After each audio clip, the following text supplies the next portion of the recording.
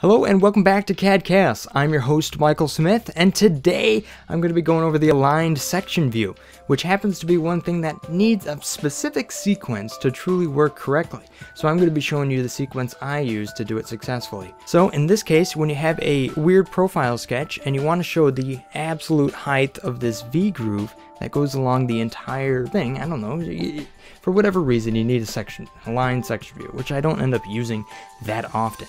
So here's what we're going to do. I'm going to start off by actually selecting the window I want.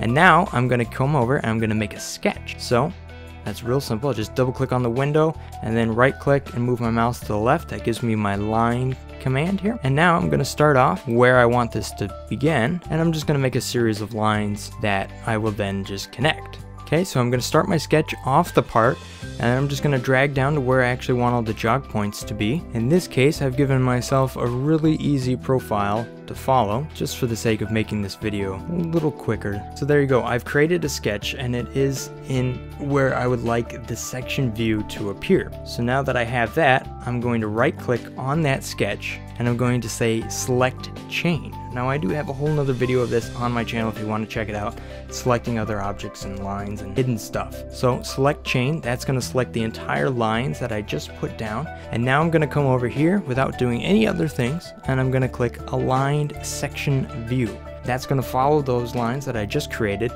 and give you a section view that indeed is a little bit different than what you would have if it were just a straight line. So there you go, that is how to use the align section tool in SolidWorks on the detailing end of things, which is kind of a new direction for what we're doing here at Cad Chaos. Thanks for watching. Like, comment, and subscribe. It really helps me out if you share with your friends as well. Have a great day.